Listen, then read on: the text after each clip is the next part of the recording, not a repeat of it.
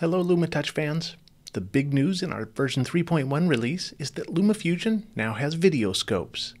Scopes are key to getting professional level color correction on your videos. Here's why. We all see colors differently. That's true for our cameras and displays as well.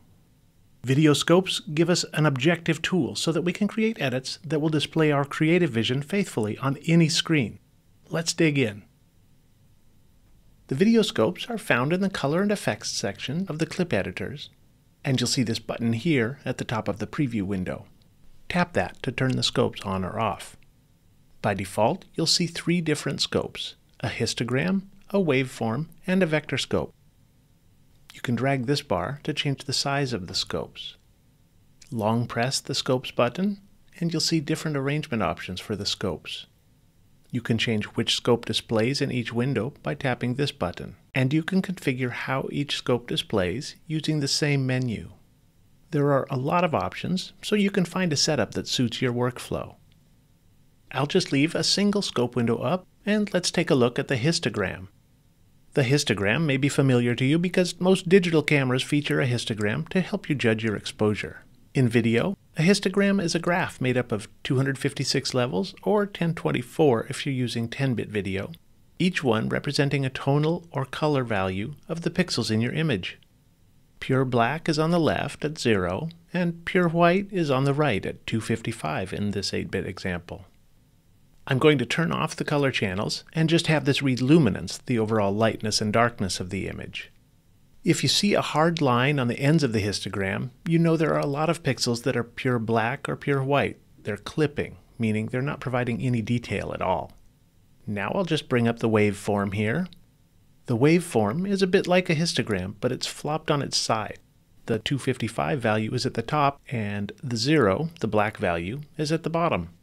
It reads across the image left to right, so you see a spatial representation of where the brights and darks are in the frame. Now, a histogram and a waveform can both tell you if you have clipping in the image, but the waveform will show you where that is in the image. The last scope is the Vectorscope, the round one. It plots each pixel's hue and saturation around a color wheel. You can see how each one of these squares is plotted to its own spot on the wheel. Watch what happens when I increase the saturation. More saturated is further from the center. Now I'll show what happens if I play with the color sliders. If I increase red, colors with red in them will move toward red. If I decrease red, everything starts to move toward cyan. If I drag the hue slider, it shifts where colors fall on the wheel. The primary colors and secondary colors are marked with these little boxes. The very center is neutral. Let's look at a couple of typical workflows that will give you an idea of how you can make use of the video scopes. This clip was captured in a log profile, so it looks kind of flat, meaning it lacks contrast and colors appear unsaturated. First, I'll apply this D-Log LUT, which has a profile designed to get colors and contrast back into a more natural-looking state. Sometimes the LUT takes it a bit too far, but you can dial it back to your taste using the blending slider here. You can see the effect very clearly, but let's watch the scopes as I turn this on and off. As we're making these changes, keep your eyes on the scopes and watch how they're reacting. Now we're going to do something similar, but instead of applying a LUT, we'll do the adjustments manually. There are lots of different approaches to adjusting a clip, but I'll just start with the contrast slider. On the scopes, watch how as I increase contrast, you can see the darker areas are going darker and lighter areas moving toward the light. If I take this too far, watch how the histogram and the waveform both start to stack up against the bright and dark edges. That's clipping. Notice how I'm losing detail here in the lightest bits and in the shadows.